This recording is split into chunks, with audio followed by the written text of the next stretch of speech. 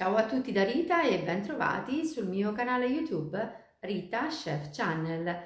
Oggi prepariamo insieme una meravigliosa mousse alle albicocche, un dolce davvero semplice da preparare ma ottimo. Prima di andare in cucina vi ricordo come al solito di iscrivervi al mio canale se non siete ancora iscritti, di condividere le mie video ricette con i vostri amici e di cliccare sulla campanella per ricevere le notifiche dei miei prossimi video. Ed ora mettiamoci all'opera. Per preparare la nostra mousse alle albicocche abbiamo bisogno di mascarpone, panna da montare, zucchero a velo e albicocche fresche. Tutti i pesi li trovate scritti in info box sotto il video. Per prima cosa iniziamo a sbucciare, denocciolare e tagliare in pezzi le nostre albicocche.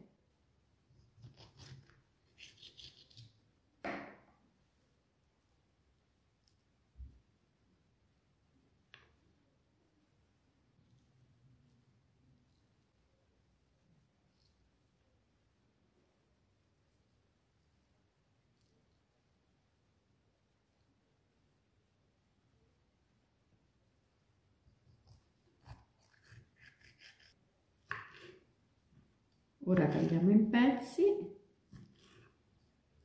le nostre albicocche e poi le mettiamo all'interno di un contenitore.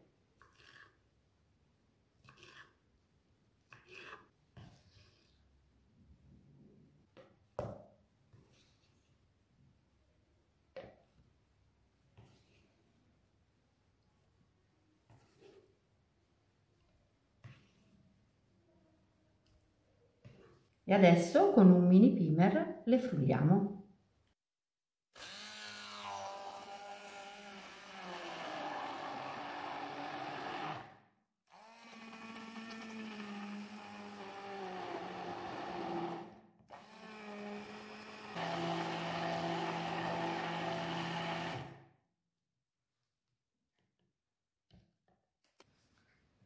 La nostra purea di albicocche è pronta, la mettiamo momentaneamente in frigo. Adesso dobbiamo aggiungere lo zucchero a velo nella ciotola del mascarpone e lavoriamo con una marisa.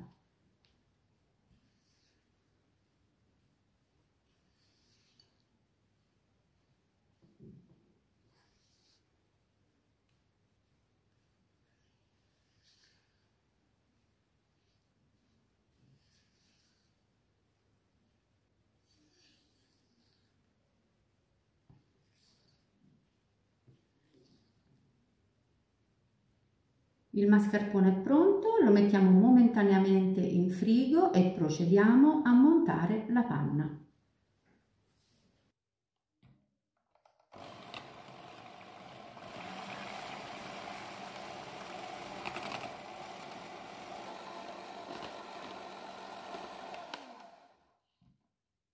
La panna è ben montata.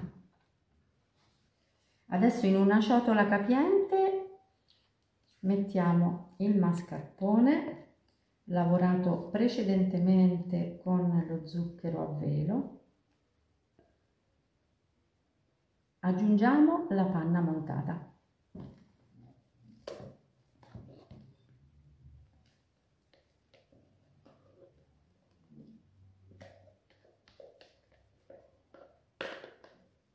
Lavoriamo per 30-40 secondi con le fruste elettriche a velocità media.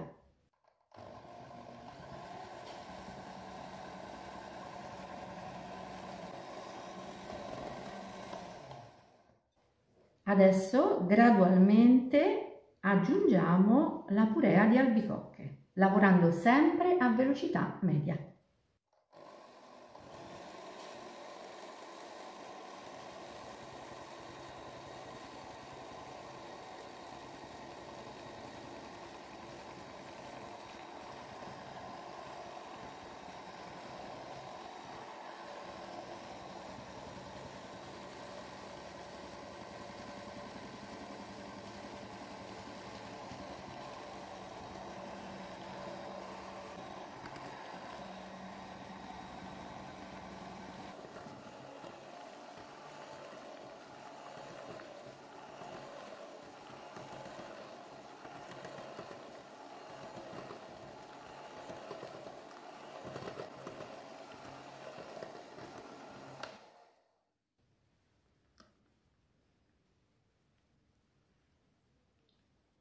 mousse leggera e spumosa.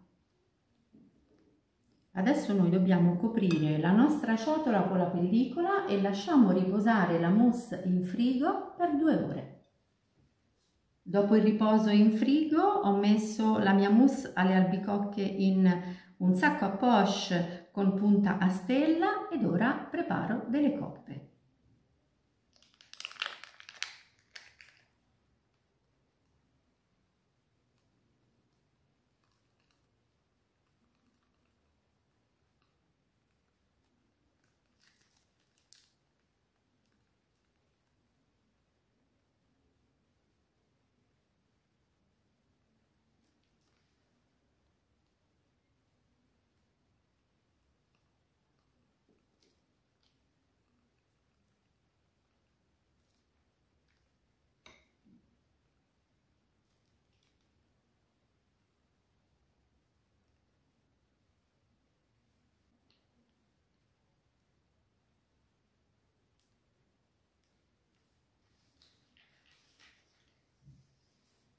Terminiamo con una fogliolina di menta.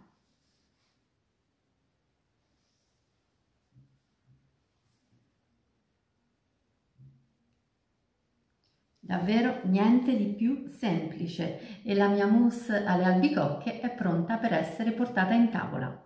Bene, anche per oggi è tutto, io spero che la mia mousse alle albicocche sia stata di vostro gradimento e se così sarà attendo un vostro like e come di consueto io vi do appuntamento alla mia prossima videoricetta. Vi invito come al solito ad iscrivervi al mio canale se non siete ancora iscritti, a condividere le mie videoricette con i vostri amici e a cliccare sulla campanella per ricevere le notifiche dei miei prossimi video.